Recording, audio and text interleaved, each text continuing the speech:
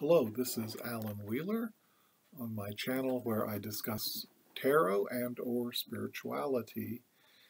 And today's topic will be the 4 R's of protection for astral tripping. And in a video I made recently about the 6 types of altered states of consciousness, or 6 kinds of astral tripping, I touched briefly on this topic. Now, the types that I covered in that video were meditation, contemplation, path working, sedir, shamanic journeys, and hedge riding. And they kind of went from the most ordinary and mundane to the most intense. And so as I got to some of the later types, I brought up the idea of protection, but I kind of blew by it quickly. So I mentioned people cast circles, or they draw sigils or seals using crystals or amulets and items of various kinds, and even learning banishing and binding spells and things. But I basically touched on the need for discernment and wisdom. So discernment of spirits or energies, and wisdom in practice. So I wanted to do this separate video just to reinforce that, to revisit that for myself, and maybe it will benefit someone else as well. So the 4 R's of protection here for this kind of journeying or inner travel, astral tripping. The first R is reason, and basically use common sense and don't do things that seem imbalanced, harmful, addictive.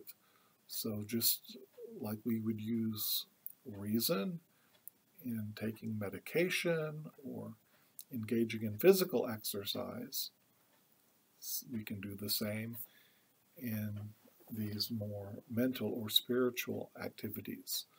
So, for example,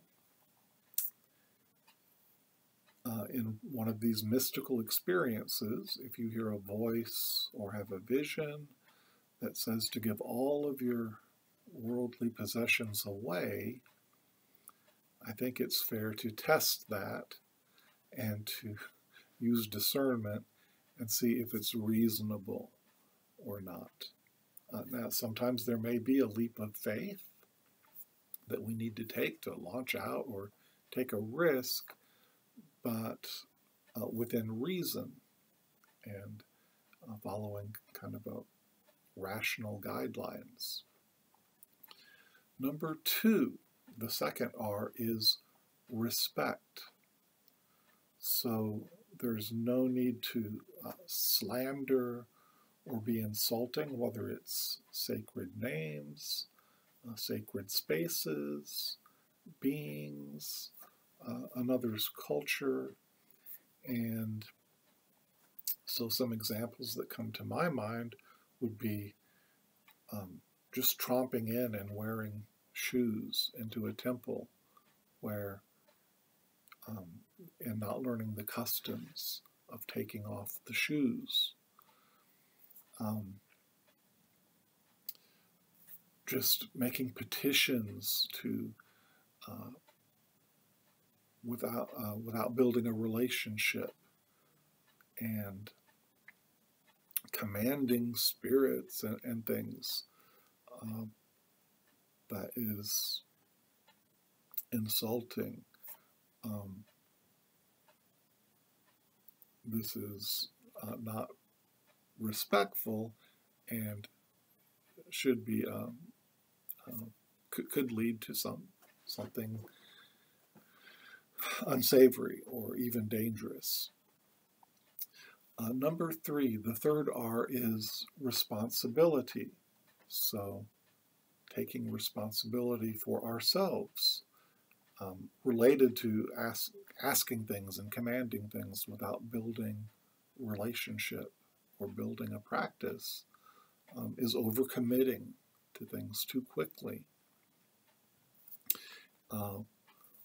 Blindly following whatever we think the cards say, if it's a tarot reading, flipping a coin and just doing whatever the coin flip says. We're not taking responsibility for ourselves, and blindly following the spells and practices of others that someone else laid down without working through that for ourselves. And so that's not taking responsibility.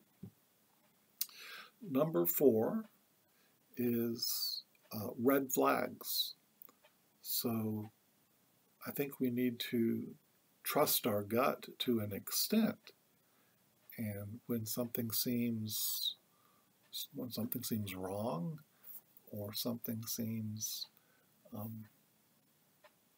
dark, or our intuition tries to give us a warning,